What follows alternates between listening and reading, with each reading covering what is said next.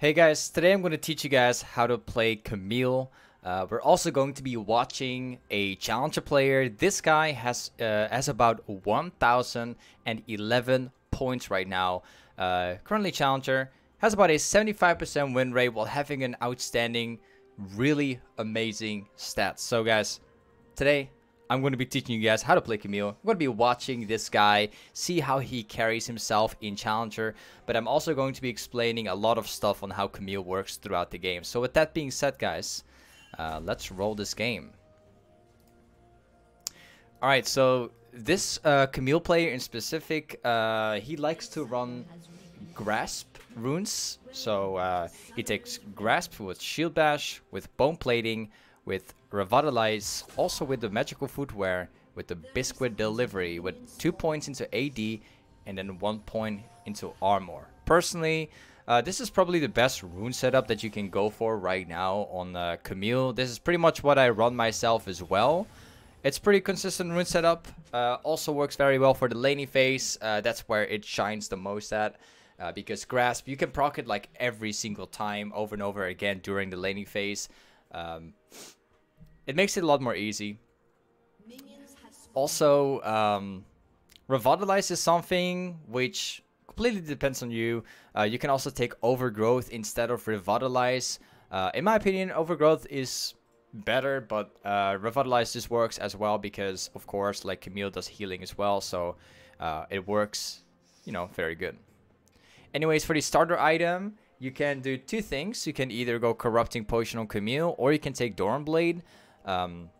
If you're playing with Corrupting Potion, then you also got to like change your rune setup a little bit. Most of the time, if you're playing with this setup, you want to be playing with the Doran Blade as well. Now, as far as the early game of Camille, really depends on what you're going to be playing against. In this case, he's currently playing Camille against Renekton. This matchup is kind of favored into Renekton if played properly, but it's also favored into Camille if she managed to get like pressure early on and she gets a little bit of good trades off. It really depends. Ultimately, it's not the worst matchup for Camille. It's also not the best matchup. It really depends on how the two players are playing it out. Alright, so often on Camille, you can play really, really aggressive in the early game, especially level 1, 2, 3, because Camille has an advantage over every other champion, which is her passive, right? At level 1, most of the time against most champions, you can win level 1 pretty easily because if you take the push, you can have the passive proccing every like 10-12 seconds. So you will always have to shield up if you trade properly. You can tank up a lot of damage level 1, 2, 3 by trading. Make sure you always use your passive in a way that you actually make good use of it. Now, of course, depending on the matchup that you're going to be playing against, you either want to play very defensive or you want to play very aggressive. In specific matchups like Renekton, you want to try to play as aggressive, especially in the early game, as much as possible. Because this matchup could go really bad later on. Around now is the power spike of Camille. Ooh, this is not the best trade ever, but this is going to be a free kill for Camille. Honestly, that was a really good trade by Renekton, but he actually gone way too deep in there. He could have had like a very hard win here, but he gone too far. Also, Camille took one tower shot. Anyways, for the build of Camille, oh, Renekton tries to cancel the backport. Camille can get another kill very easily right here. Using the Revitalize to heal up a little bit, using the W, and gets another kill on the Renekton. Anyways, what you want to build on Camille is always going to be very much the same. You want to be building a Trinity Force as the first item. You want to be getting a Tiamat as the second item. And then you want to be getting a Death Stance as a third item. You pretty much want to build the same in every game. That's pretty much what the meta is for Camille right now. You don't really ever change the build path, so that's pretty much the core build of Camille. Now, as far as of the skill order of Camille, you want to be maxing your Q first, then max your E after, and then max your W as last. You pretty much want to do this every game, even if you play against ranged champions. Generally, you just want to go for the Q max, maybe put a few points into E if you want to use it more often. But as of recently, like Camille also got nerfed, so her E's got nerfed quite a bit, especially level 5. It's nerfed really hard. So maxing Q is the best thing you can do right now. Now Camille currently has the advantage. This guy has about 1 kill right now. He has about 1 assist. So he's also got 2 Dorm Blades to make the laning phase a lot easier. Pretty much the best thing he could do right now is to get a proper freeze, either on his side of the lane, or like making a huge wave to push into the enemy turret. So the best thing right now is to build up the creep wave, especially because they have a Galio. He has either a choice to push really hard or to like build up the creep wave very, very slowly. By doing that, like he can roam, he can get like kill pressure, he can do a lot. So this is why he's not pushing as hard. He's just trying to like build up the creep wave so he can eventually maybe dive for Renekton, maybe go for the all-in, maybe the roam, something like that. This is a really good way to get an advantage early on against your opponent, because if you're stacking up your waves, that means like if Renekton tries to trade right now, he would have to tank up like 2 waves of creep, so he can't really do that much. Rek'Sai is about to gank, but he can't really do as much because there's too many creeps, and Nidalee and Galio are also nearby right now. As you guys can see, like the wave is now completely stacked up under turret. Nidalee and Galio is coming in. He set up like a perfect wave to dive for Renekton under turret. So even in a matchup like Renekton, a matchup which is considered to be difficult in certain games, you can make this matchup very, very easy if you manipulate the waves a little bit. This is kind of like the way how you want to play Camille in general. Not just against Renekton, but just, you know, just Camille in general. This is how you want to play. Camille has a pretty strong laning phase. Then again, it really does depend on like what you're playing against. But champions like Renekton, you can definitely snowball on champions like Renekton.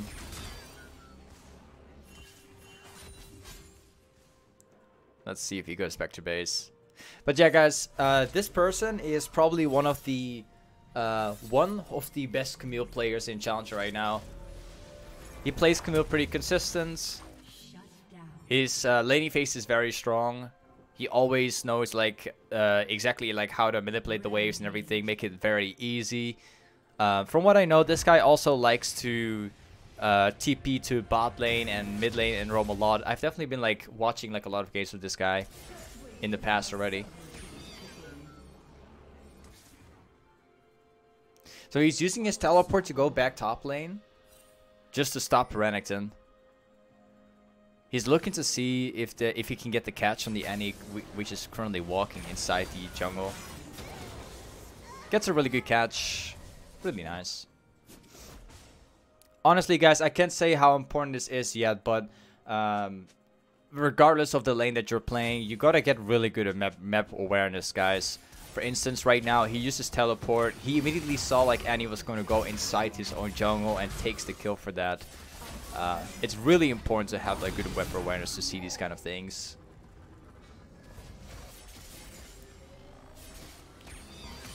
Currently for his build, he has 2 Dorm Blades to empower his laning phase to make it a little bit stronger, while, you know, it's not really that expensive to buy either. He's getting the Sheen as one of the first items because this empowers the Q to do a lot more damage. So if you rotate your combos just a little bit, you're going to be doing a lot more damage with your Qs as well.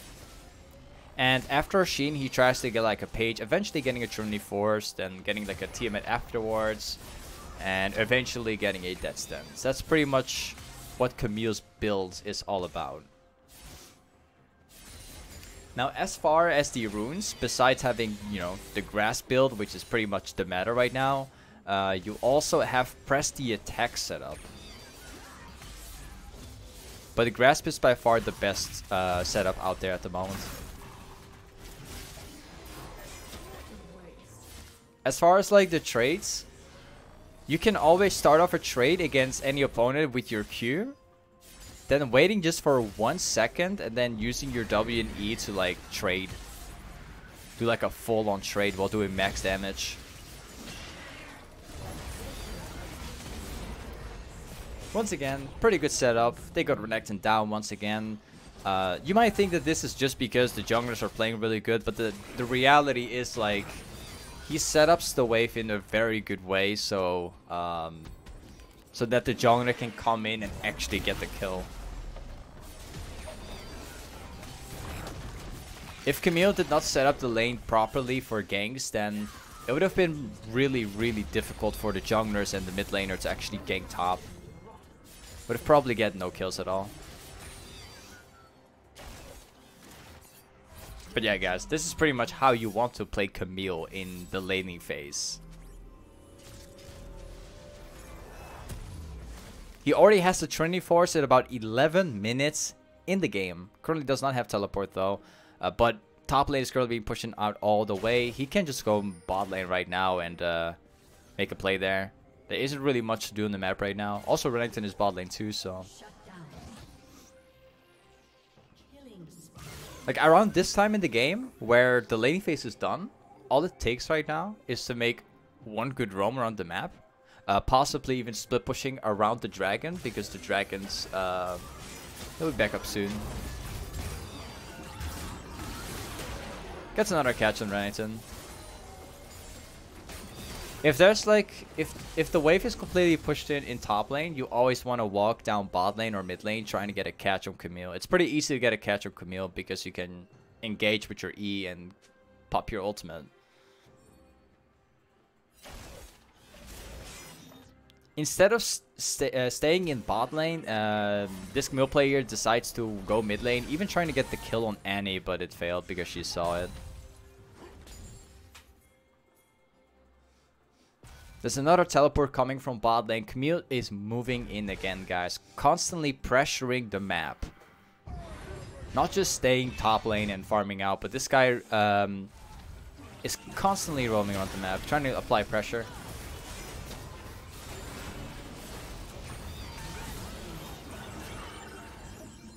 Gets another catch. Yumi's also here, so that's 2 kills for them. Meanwhile, Renekton is top lane farming out while this guy is bot lane trying to get multiple catches. Already standing 5-0, guys.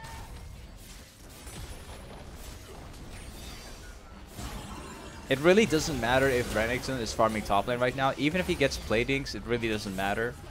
Renekton is not going to outscale like Camille. Besides that, he's done way more than Renekton right now. Getting multiple kills as well as getting the turret is way more worth it than getting or saving platings.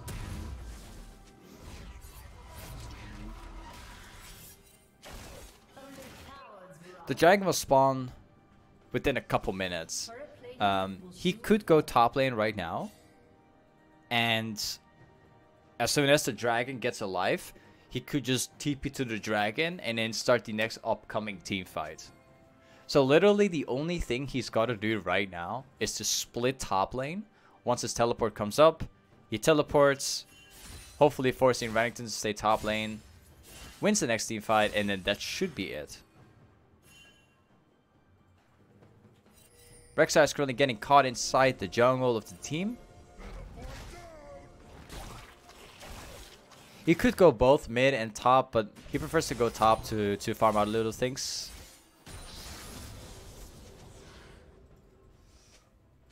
So right now, his teleport, everything's up, right?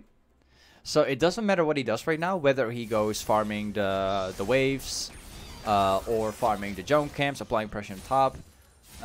He can join the team at any time he wants right now. So the best thing would be to force Renekton to farm while he can split around the map.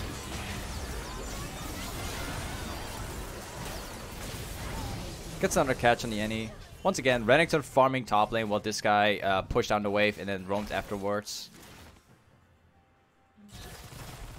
He could probably get a kill on Kai'Sa too, only if he gets his abilities back up.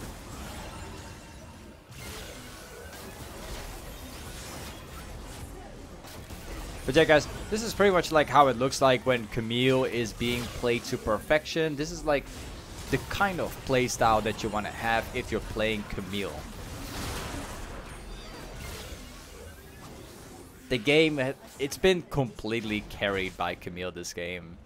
This was definitely like, the whole game was being played by Camille. Anyways guys, hopefully this video has been able to help you guys out. It was a very short, fast, super carry game by Camille.